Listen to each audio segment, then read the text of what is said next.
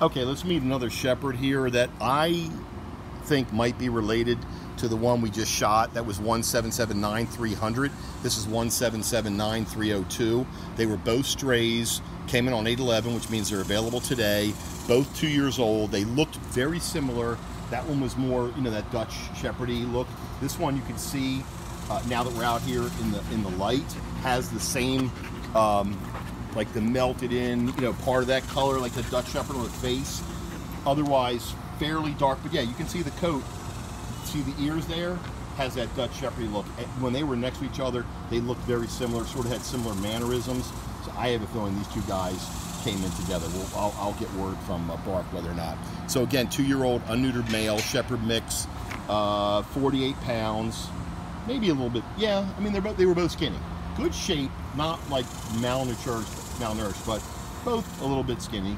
And heartworm negative, both of them heartworm negative. Fantastic. So we believe they were just loved and cared for dogs, but since neither one was neutered or microchipped, once they get out, they're not to be found in a city of 2 million people.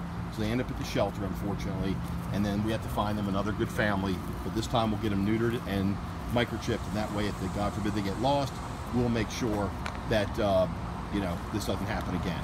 All right, we'll give them a good name. We'll give both of them good names. Again, our boy 1779302, just a sweet guy. Hi, baby boy. He's enjoying himself out here. All right, boo-boo.